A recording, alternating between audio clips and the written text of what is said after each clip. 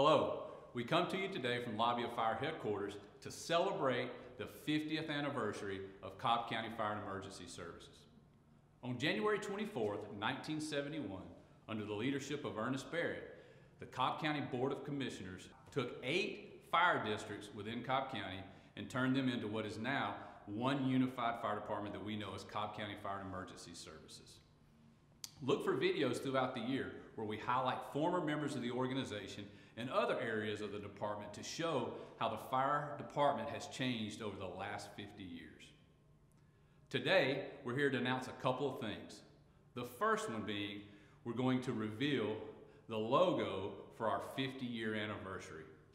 This logo was made possible by the dedication and hard work of Captain Ryan McKay, Lieutenant Jason Hatton, and Engineer Anthony West.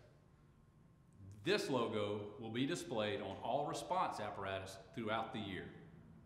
We're also here to announce that our parade engine, Unit 1738, a 1963 American LaFrance engine, has been refurbished and it's going back in service today as our parade engine.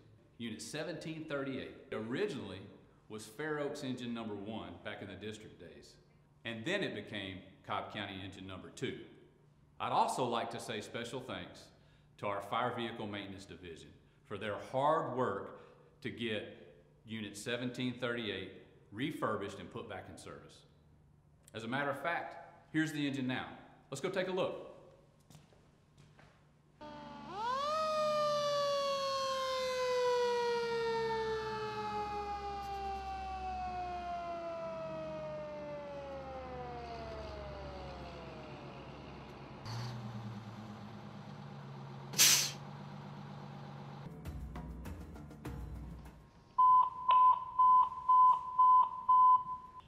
Units, happy 50th anniversary to Cobb County Fire and Emergency Services, which first formed on January 24th, 1971.